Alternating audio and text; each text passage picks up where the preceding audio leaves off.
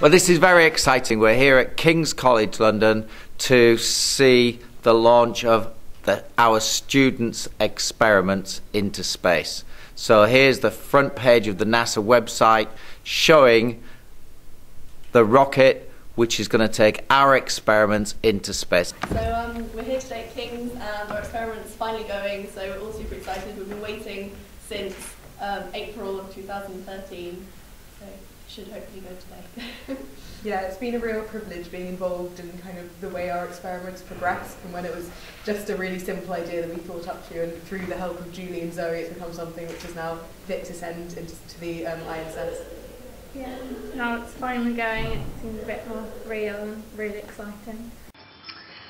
Well, I'm glad to say that we are joined by Siobhan Yarnakalendran and Deanna Middleton, who were among the first British students to have their experiments sent onto the International Space Station this week, and Chris Barber is director of the International Space School Education Trust, who helps make it all happen. Very good morning to you. Hi. Well, Siobhan, how exciting. It's amazing. It's really, really surreal, and we did not expect it at all. So yeah, we have to enjoy this, I guess. Yeah. When's it happening then? Sometime this week. We think Wednesday or Thursday, not 100%. So yeah, we're really excited. We're hoping the slime mould goes in three-dimensional form, and it is surreal. It's happening right now. Yeah, I can't believe it. Yeah, we're really excited. I would just like to thank everyone at King's College London and Mission Discovery for making this possible. Yeah. It's been an amazing experience. My name's Julie Keeble. I've spent the last 18 months working with the winning teams from 2012 Mission Discovery on their experiments, getting them ready to go into space. Firstly, I'd like to say what a massive privilege it's been to work with students who have come from secondary schools on such amazing projects that many a scientist couldn't have come up with. Absolutely delighted to be here for the launch of the first set of experiments back in the summer of 2012 when these experiments were designed. We hoped that we would launch them into space, and it's fantastic that after all the hard work that lots of people have put in, the children have had some fantastic ideas, the experiments have been refined, and now we're here with a few minutes to go before takeoff. It's fantastically exciting. There's 12 British students involved in all in sending these two things up into space, and presumably you're hoping that they will stay, many of them, in the space project, so to speak, because we're looking for tens of thousands more people to get involved in the British space industry. Well, that's right, but we also, our main hope is that the young people that come on the project, not just those whose experiments are selected, but they come away more capable and believing in themselves, and think that, you know, they meet astronauts, they work with astronauts, they work at King's College with some great and world-renowned scientists, and that they remember that they were just ordinary schoolboys and girls like them, and that they go away believing that they can do something. And ideally, if they want to do something in maths and science, which we need, and ideally if they think about coming into our growing space industry. The students have told us for the last couple of years that they've built confidence, and also they feel that it's something that they've built their self-belief. They can see themselves by meeting these really fantastic and inspirational people. Also, it's really good for them to be able to build their scientific knowledge. Again, we've seen, they've told us for the last couple of years that they've really boosted their scientific knowledge on space exploration and the benefits to the human body as well as to the planet Earth. So we're really, really proud to be part of Mission Discovery. And I was a mentor on the Mission Discovery programme. So it was my job just to support the students as they were coming up with their idea for an experiment, and just to help them develop what they were doing. So it's been incredible to see them come from just putting those ideas on paper to actually seeing it now going up into space, to actually be on the space station.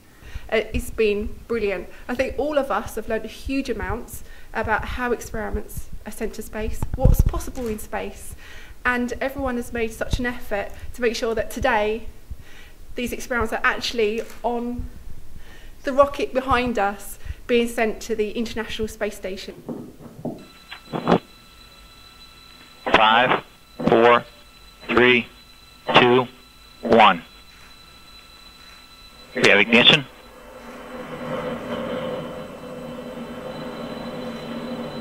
We have liftoff of the Antares vehicle for the Orb 1 mission from the Wallops Flight Facility, delivering Cygnus on its first commercially resupply service to the ISS.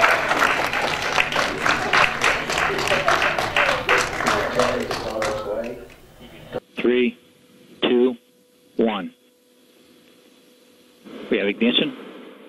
A number of experiments on board were designed by pupils from Lewisham and Hounslow.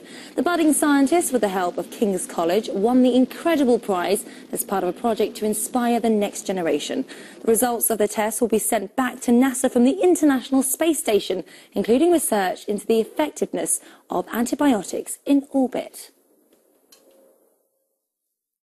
When you bring humans up into space, you're also bringing all of the bacteria that inhabit them.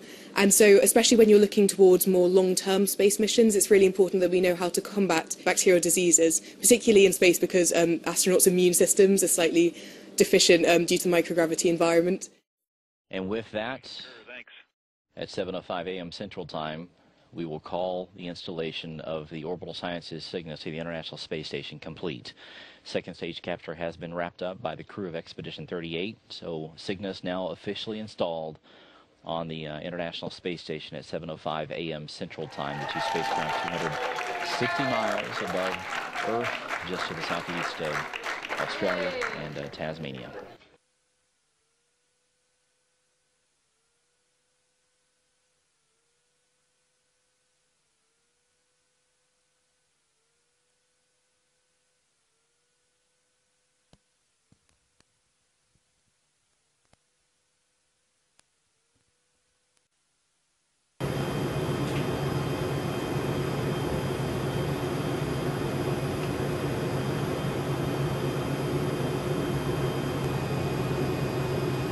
Houston Space Ground 2 for SSRMS Lee Snare cable imagery.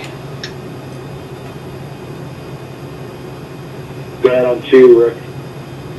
Hey, I took a series of about six sets of photographs for each of the 3 snares. Can't wait for the results, what happens and what it actually does. Yeah, thanks. Thank you.